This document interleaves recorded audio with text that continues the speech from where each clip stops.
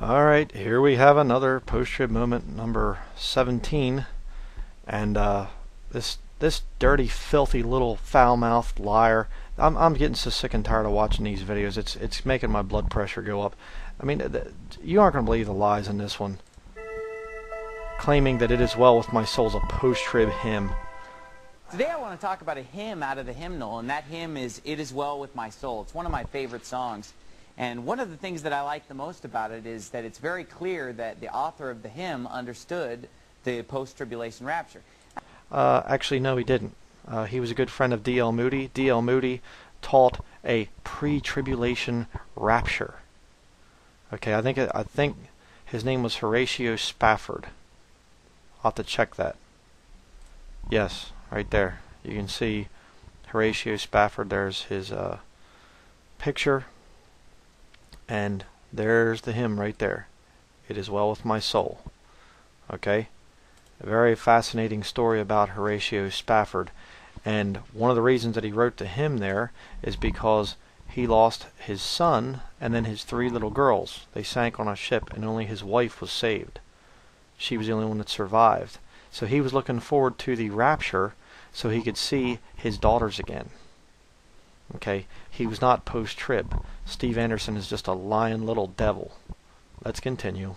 That's not surprising, since the pre-tribulation rapture doctrine is a pretty new doctrine. And most of the hymns in the hymnal are pretty old. So most of the people who wrote these hymns obviously believed that the rapture came after the tribulation. He's a liar. I'm not going to take the time, but you go through the hymn book and you'll see time after time after time people looking forward to the rapture before the tribulation. He's a liar.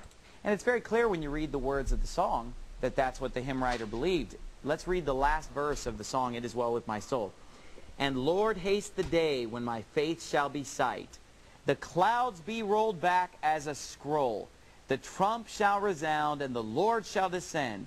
Even so it is well with my soul. Now, there are 2 things in that verse that prove that whoever wrote that understood that the rapture was post-tribulational. That Okay, Horatio Spafford wrote it, and you're a liar. It's not post-trib. it came after the tribulation. And of course, pre-trib rapture churches all over America sing this song all the time. Yeah, because it's a pre-trib rapture song. Why don't you shut your mouth, you stupid little liar? And it just goes right over their head, apparently, what this is teaching. Because there are 2 things. First of all, the song equates the day when we see Jesus Christ and the trump sounds, and the day that we're waiting for. Lord, haste the day when my face shall be sight. The song equates that with the clouds being rolled back as a scroll.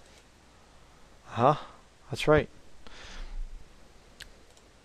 Just show you here. Okay.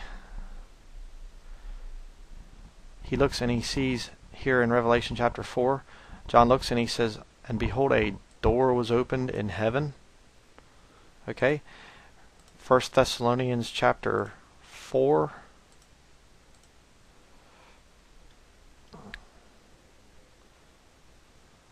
That we're going to go up to meet the Lord in the clouds. Caught up together in the clouds with our dead, saved loved ones. And we'll meet the Lord in the air. Very interesting. But let's see what the liar has to say about it. You say, what's the significance of that? Well, that's directly taken from Revelation chapter 6. Now, you're going to see, watch how he lies. It says, the clouds be rolled back as a scroll. Watch how this little liar does his little trick here. Watch. After the tribulation and the sun and moon are darkened, after the 6th seal is opened, the Bible says that the sun and moon are darkened, verse 13, and the stars of heaven fell unto the earth, even as a fig tree casteth her untimely figs when she is shaken of a mighty wind. Listen to verse 14.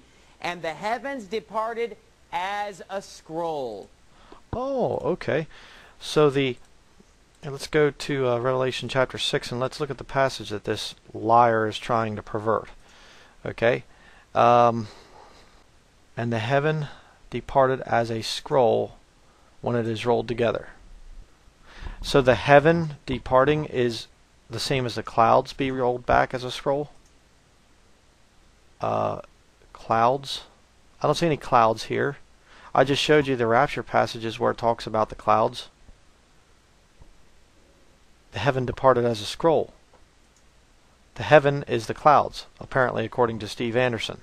Maybe you should go back and learn some English there, buddy. The heaven and the clouds are two different things. When it is rolled together. And so right there, the song is referring to the events of the sixth seal. When No, it isn't. Quit your lying. the sun and moon are darkened, and the heavens depart as a scroll when it is rolled together. They say in the song that we're looking forward to that day when the clouds will be rolled back as a scroll, the trump shall resound. Okay, let's just stop for a second right there. Let's talk about the trump resounding. Let me just show you a little thing here. Interesting thing. The word trump. It only appears 2 times. What is Horatio Spafford writing about? He's writing about the trump shall resound. There's one reference. There's reference number 2. 1 Corinthians 15:52 and 1 Thessalonians chapter 4 verse 16, both of which are pre-tribulation rapture passages. Hey, to the you post-tribbers out there, tell you what, I'll give you $500 in cash if you can show me this word trump in any of the Gospels. Show it to me from a King James Bible. I don't know what the other satanic versions do. Show it to me in a King James Bible. It's not there. You know why? Because they're trumpets in the Gospels. Trumpets associated with the second coming of Jesus Christ. Trumpets blown by angels during the tribulation, the time of Jacob's trouble. But only 2 references to the trump. And Horatio Spafford made sure to say trump. The trump shall resound. Why didn't he say the trumpet shall resound?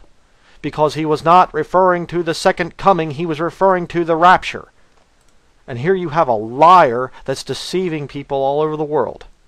It's just disgusting. It ticks me off. Of course, in Matthew 24, it says, sun and moon are darkened, trumpet sounds, Jesus comes in the clouds. See what he did?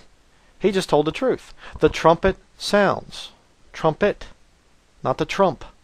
They say, oh, it's the same thing. It is not the same thing. The trump shall resound, and then the song says, and the Lord shall descend, even so it is well with my soul. And the even so is in quotes. Well, now listen to this one. Here he lies again.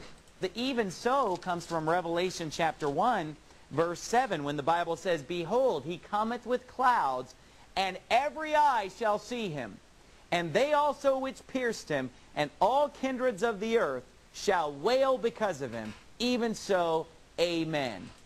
Oh, so then that's the even so that he meant, huh? There's no other even so's in the Bible? I'm going to show you lied again to you. Okay? Let's go down through. Look at all these even so's. Even so. There's one in John. Even so in Acts. Even so, Romans. Even so, Romans. Even so, even so.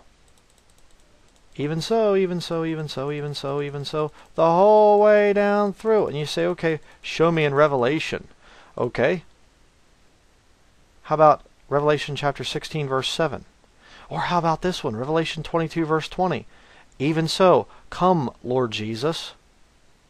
Could it be that Horatio Spafford was referring to this reference right here, which I myself use many times when I answer emails?